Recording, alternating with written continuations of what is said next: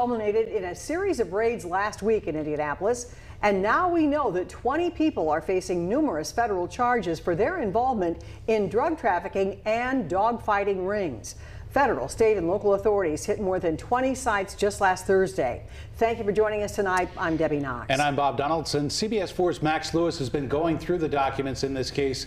He joins us now in the studio. Max, this all began with a probe into that drug operation. That's right, Bob and Debbie. According to the 155-page indictment, authorities heard from an informant that a man named Gregory Henderson Jr. was bringing in drugs from Mexico. They tapped his phones, and the conversations they overheard made authorities realize he was involved in an ongoing investigation into dogfighting.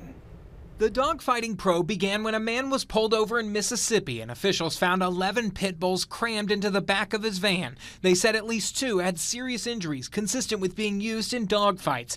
Authorities put a GPS tracker on that van and say that man was transporting pit bulls for fighting all across the eastern United States and was headquartered here in Indianapolis. Over several months, authorities surveilled several people they accused of being involved in the dogfighting enterprise. They also found quite a bit of evidence they say those people posted online, such as videos of fights and owners posing with their bloodied dogs. People don't believe that that happens in Indianapolis. They just, like, I get laughed at sometimes. I'm like, oh, that looks like a bait dog, or that looks like a dog fighting. Oh, no, not here. Lori Collins runs a pit bull rescue and says she was horrified to hear of this operation, but not surprised. Last Thursday, more than 20 SWAT teams descended on homes used in the drug and dogfighting operation. At this house on Webster Avenue, treadmills and guns were confiscated. Collins said those, along with weighted vests, are used for conditioning dogs for battle. They use the treadmills to increase their cardio endurance, their strength training. The weighted vests are to build up their chest muscles and their legs so they can jump and have more strength. As for the drug investigation, agents claim the home raided on Hawthorne Lane and Ralston were used as stash houses by the man who started the whole probe, Gregory Henderson Jr.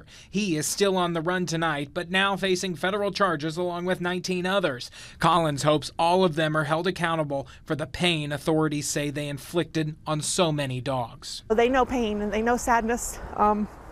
They just want to please their humans. So to know that somebody could intentionally do that, like, how horrible is that?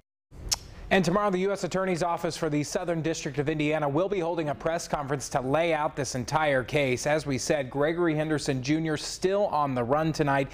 Anybody who sees him should not approach him. Call 911 or the FBI Indianapolis Bureau. In the studio tonight, Max Lewis, CBS 4 News. It's a story